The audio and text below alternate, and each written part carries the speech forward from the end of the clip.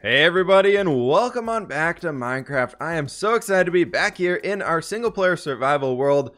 It's great to be back. It has been a little while. I hope you all have been enjoying our new SMP series, the Source Block, with some other amazing Minecraft creators. I'm super excited for that one. If you haven't checked it out, be sure to go do that. We have some great plans coming down the road, and I'm very excited to get into the multiplayer side of Minecraft. However, last episode that we were in here, we came in and talked about how to detail out your city to make it feel more alive, so it's not just a bunch of buildings. Adding in market stalls, adding in storage areas, little water troughs, some life using vegetation, and just everything you could possibly think of. It's really cool to be able to detail out the inner parts of your city and everything you got going on with there. There's so many different areas that you can really add life to and add things going on in the vicinity kind of as you're working throughout it. But our city still has a lot of open space to it and this very harsh cliff edge. We just kind of fall off here down into nothingness of where my shulker box mess of storage is down here. What I would like to tackle today is we're going to be talking about how to plan out major roadways inside of your city and how to kind of terraform this area out so it looks normal and something that we could build a city on. So we want to kind of soften these edges, and we're basically going to create a hill shape going all the way down to our wall that we have built up around here. And we're also going to be talking about how to add points of interest into your city, so it's not just all winding streetways and little alleyways and things like that. We want to add in some mega structures. They're not really mega structures, but points of interest, let's call it. The one I would like to be focusing on today is because we're so based around the port and water and trade would come along with that, is that I want to work on creating a bank, a large banking area that would kind of rule over a lot of this vicinity. It's going to be somewhere floating out in what is now this area over here. So I think with that, it would be a great idea to kick this off into time-lapse mode, get our roadways planned out, and see how much of the terraforming stuff we can manage. As we are further expanding our city here, I wanted to quickly, while we're kind of torching up the area here to make it a little bit more safe when we build some sewers and some underground things later, show you all this image that is my general plan that I had in mind for what I wanted this city to be in the end. Obviously, it's pretty massive. It is very huge. You can see the inner port area that we have, which is on the upper side of the image here, that is really showing what we've worked on so far. We still have some large boats to be adding in there. We still have a lot of terraforming to be done, and we still have just so much stuff to be building inside that vicinity. What I really want to point out here in today's time-lapse showing off this image and everything is the roadways. The roadways are the white dotted lines that are going throughout this entire area, and those are really going to help us determine districts inside of our city. Districts are something that we can use to really set the tone for each vicinity. So an old town, a slums town, the industrial area, maybe we have like the royal district, and where you could see that big giant crown was actually going to be where we're going to have a future palace in a kind of a mountain terrace place almost up there, which is going to look really cool. Think like the Red Keep from Game of Thrones-esque, kind of that high up off the ground. But that's the general plan. Let's get back into it. Having this area completely lit up down here really makes me happy that we're not getting mob spawns all over the place. However, the city is a little bit more dangerous now. I think what we're going to move into next is getting the rest of these roadways planned out from the grand scheme map that I showed you all earlier. And then I think we might talk about how we can deal with mob spawning in a city without just doing that everywhere. Off of where we previously have been building with our roads elevated into the sky, I decided to come out throughout here first and dot in some cobblestone going around the entire area to get those general roadways mapped out, similar to how we had inside of our overview. You can see that we are going to be stretching out entirely into the swamp area out here, which I don't really like the color of the swamp biome too much for the water, because we're going to have this big port area and I would hate the water to look so murky and gross everywhere. Let me know what all your thoughts are and if we just change the biome in there. I can show you how we can do it. We wouldn't be resetting the terrain or anything like that. Literally all it would do is change the color of the grass and change the color of the water and stop slimes from spawning, which I think would be okay. But let me know all your thoughts about that below, because I don't want to do that if everybody's super against it. Anyways, coming in here, we're adding in the roadway, and to make this thing interesting, it's going up, then it's coming down to where we are, and then it's starting its way back upwards here again, just adding some slope and variety into the terrain and making it very kind of curvy. It's not windy. I won't say it's windy because there's not too much going on with it. It's very curvy and natural and kind of progresses with the terrain. Then this guy up here is what I was talking about, those points of interest, that grand area that we're going to be working on here coming soon, where we want a giant flattened out area. This is purposely very large and very flat because it's going to draw the player's interest to coming to explore this area. You're going to instantly know you're in a grand, fancy area purely by the way the area is shaped out. You don't even need to have the key point of interest building that we're going to be talking about here soon. From just having this shape of where it is right now, you can instantly tell that there's going to be something really big and really cool right there, and I'm very excited about it. Now that we have the big old road areas planned out up here, it's starting to look pretty crazy. I do gotta say, I'm happy with what we were able to get done. That was so much more cobblestone than I thought it would be. I went through 3 inventories full of cobblestone slabs, and that's insane. That's a lot of stuff. But it was fun. It was cool to be able to get all this stuff done, and I'm excited for where we're going to be able to go with this. What I want to do next throughout here is start to border up this area, making it feel that more grand feeling that we're really going for here. And I think it's going to help us out a lot with the idea that I'm trying to sell for this area. I purposely haven't told you all what the plan is for up here for what we're going to be building in the center, or I don't think I've mentioned it before. But if I have, or if you think you got a good guess for what it's going to be, let me know in the comments below. But what I'd like to do now is, while we're leading up to this area, this would be very boring if it's just open. If this entire area is open, we have this 8-block wide thing, and I kind of keep this 8 blocks as kind of the open area reaching all the way up to here. So what I would like to do for now is, these platforms are all 20 long. So if we bring out like 4, maybe we go like 5 blocks off the end so we have some room there. And then we come over here, and I would love to basically have some big plant potters, like some areas where we can have some trees and maybe a fountain or something, and maybe make this like 3 wide throughout here. How much does that give us? 1, 2, 3, 4, 5, 6. Sorry, that is a little framey as well. So maybe we do something like this. That will give us 4 there and 5 here, because this is basically going to be a people path coming through here. Carts can go through the middle, and then we can have the same thing over on the other side. Or what if we just bring this over one here, so it's not just that straight hard line off of here. It's not a straight line. It's gonna be slightly widened out. Might be kind of cool. All of the plant potters are in a great way that we can keep this area a bit more mob safe is actually coming through here with a bunch of our sea lanterns on the inside and surrounded by the dark oak trapdoors, which I'm actually out of, and I need 2 more. But anyways, it gives us these cool plant potters that we currently have 8 of them in here, 4 on each side, of course, to keep it symmetrical and going with that grand feel that we're trying for here. I'm going to see if I can slow us down there. So you can see these kind of growing up this way a little bit here. Then our mega structure, or our point of interest, is going to be down in this area, which after I get these things in, is we are going to be working on planning that one out. It's going to be a bank, a very, very large bank.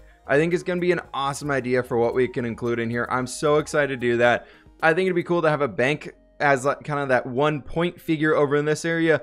A bunch of people are saying do a cathedral or do a mosque or do like the castle out here or some big fortress. And I think like something commerce focused would be a little bit more interesting and kind of fun and different, where I feel like most people normally go for like the giant cathedral and a castle. So I want to do like a giant bank and have commerce kind of ruling this area. Then we'll have some smaller areas of worship, I guess you could call them, throughout this area, because I do want to include like multiple religions in here, some fantasy ones that we're going to make up. But I've actually seen a large number of people down in the comments saying that we need to include like a mosque of sorts. So I think that could be kind of fun to make one here as like a subsection of papyrus or something over there, so we can have it like an enclave of people who are living in the city instead of living back in their homeland of papyrus. They can kind of come over here and still worship and still be included in these vicinities, because I think that's something really important for a city. Is cities, as much as they're for like one group of people, you always got to kind of think about the general community of who's actually going to live there, not just this perfect utopian idea that you have for everything going on around it. So I think it'd be kind of fun to include all those different things. I'm gonna get these plant potters finished up. We're not going to build the trees in them today, and then I'll be back with you after I figure out the plan for that big old thing over there. Copious amounts of mountain building later, it's finally time to show you all what we've been working on. This area has been absolutely insane. The reason I haven't been showing this stuff in a time lapse as like commenter question of the day recently is I'm actually working on a mega Minecraft mountain time lapse episode. So that'll be coming soon, but there's a little bit of a teaser on what's coming on all that stuff. And we have the plan for the bank. I like this one a lot. I honestly think I might, now that I'm looking at it, I might move it up a few blocks just to give ourselves a little bit more space on the back there. But the idea is we're going to have this front structure kind of jutting out here a bit more. These two inlaid ones right there and there are going to be two doorways. This is actually going to be up on a raised platform, which is probably going to be like slabs, like stepping up like 5 or 6 blocks to this point. And the front of the structure is extended out a little bit here, so it just kind of has that not a flat face going on. And then the back of it, so far, it's just going to be a large box because I don't want the back of it to be too fancy. This is mostly going to be very reinforced stuff. We don't want a lot of windows because that's going to be where the vault entrance is and all that good stuff. Then on the inside, actually, this is more on the top of it. I want to have a big dome roof, like a big old dome here in the center, kind of like what you see with those. I'm thinking like European banks, like the old school ones or something you might see in like one of the Harry Potter movies or something when they're showing the banks off. I think that'll be pretty cool. I'll tell you what though, I think I'm actually going to move it up probably to right here. And then I think that'll be good. As promised, let's talk about mob spawning. Mob spawning in Minecraft is basically anywhere that's dark. But it can't be on slabs. So we're utilizing a lot of slabs here. So like this is a slab, mobs can't spawn on this entire layer. That's really helpful for building a city, but they can spawn right here. And we don't want to just spam torches everywhere because it doesn't look that great. It feels very old school Minecraft-y, and it's not really the type of vibe I want to go for inside of my world. And as we kind of explore these areas, having the nighttime to be able to walk around like this can make things look really, really cool when you're walking around a city at night, but you got to always be watching out for creepers and everything like that. They can really, really ruin the atmosphere for you. So we have a few things that we can do to kind of help out with all of that. First off, in Minecraft, mob spawning starts from the bottom of the world. So if you don't light up the caves below you, that can actually help you with protecting your area up above. But we can do one thing a little bit better than just not lighting up the caves below us, is if we dig our way all the way down to the bottom of the world and create some dark rooms, more or less, something that you think like you'd use in a mob spawner, for example, we can just create that dark room inside of our own world, and then that'll help reduce the mob spawning. So I'll show you what I'm talking about.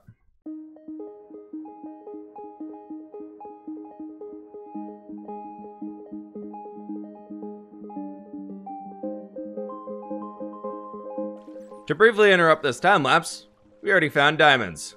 I think this is a pretty good start. Maybe we should mine like this more often.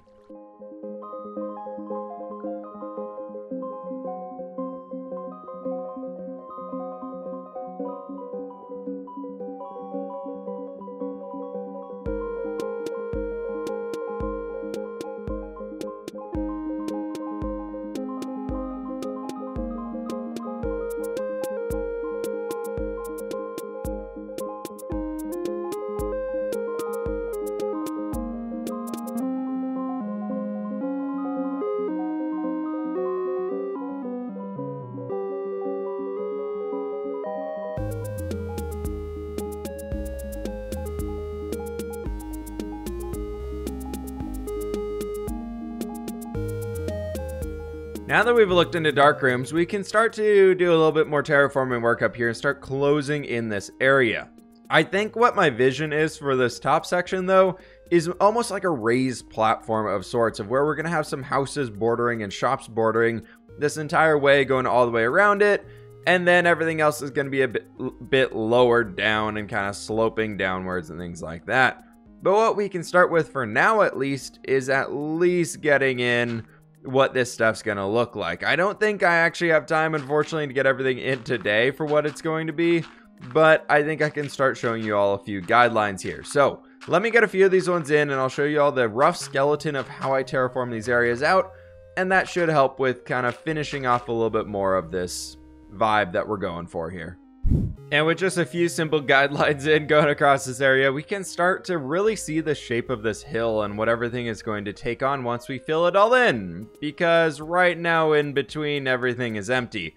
If you want to get a good idea of what it's going to look like if you're building a hill or a mountain or anything like that, make the cross beams of like where you want to have those terrain levels going up, for example. Then look at it from the bottom and you can really see the slope. And also kind of similarly from up here, you can see a little bit of how things will lay out. Granted, it's not 100% perfect, but it's a little bit better than what you can get normally. So after that, we need to start filling in the rest of this area, but unfortunately, I'm going to have to leave that for the next episode. I am way out of time here. There's a few things going on IRL right now that are consuming a lot of my free time. I missed a block right there. I'm gonna fix that and go find a commenter question of the day.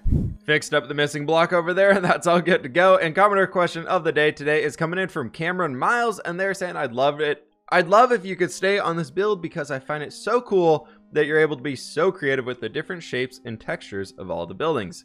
Keep up the amazing works. Well, thank you so much, Cameron. I'm thinking now that we have Source Block up and running, and I can actually tell you all about Source Block because I was starting to get a little tired here in anticipation of that stuff coming up here. But because they're so drastically different in everything going on, I think that's going to mean I can stay in this city build and stay interested in working on this one for a lot longer as well. And it seems like a lot of you all really enjoying this one. So let me know what we should do next. I kind of want to work next on getting some sewers in here and then maybe work on building up our bank up here. But I also really want to finish up our front town square center area around this fountain, getting all of these buildings completed, like making it look like you can actually walk into this town and not have it fully completed everywhere you're looking. But when you walk into here right now, it feels so incomplete. So let me know what you all think. Should we focus on down here for the next little bit, or should we go up to work on that guy? I kind of want to touch on sewers next though, so maybe we'll do sewers and then come back down here, because a lot of y'all have been really interested in seeing how I would plan out some sewers builds and kind of work that in with the city. And now that we have the roads laid down, that's going to be a heck of a lot easier to do. So let me know in the comments below what y'all want to be seeing on this one. Sorry, it's a bit of a shorter episode today. Again, time crunch on everything going on here. I'll tell y'all a little bit more about what's going on here in the coming weeks. But thank y'all so much for the support. Please hit that like button if you did enjoy. Subscribe if you're new. And I'll catch you on the flip side.